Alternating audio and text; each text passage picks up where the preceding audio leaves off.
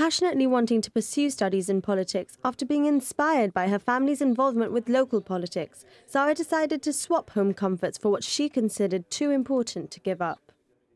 Being knowledgeable on current affairs and things that are going on in the world is really important, and I think that's sort of something that isn't covered as much in Gibraltar, which maybe it's more of a thing that you get into politics when you're a lot older. As you know, a lot of my family is in politics or just organising and working with different causes, so I think I've always been interested in politics in such a young age. You mentioned you've met a lot of international students while being there. What kind of benefits or even disadvantages are there to getting to know international students from a younger age?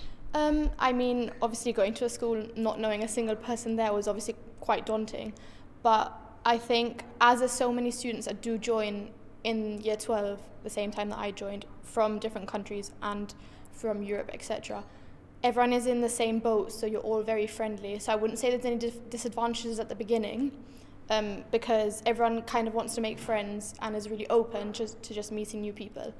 The only disadvantage is obviously living with so many different girls and things like that.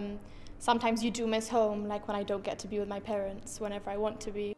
The school offers scholarship and bursary opportunities. Its head teacher hosted an event on the Rock to share information on these with locals. We're always looking out for the best possible students to come to the school to add value to what we do. So we offer academic awards, but we also offer awards for music and drama and sport and design and technology. So there's a real range of different things that students can perhaps bring to the school, contribute towards us, and then we can support with scholarship and also with programs which are designed to give them even more chance to show their particular skills and to develop those skills, both within the school and outside.